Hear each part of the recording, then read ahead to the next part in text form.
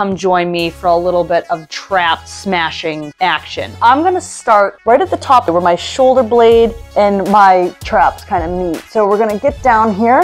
I'm gonna hold it in place and I'm going to move my arm around. So this is like a flossing technique. I've found a spot. Let's try moving this way.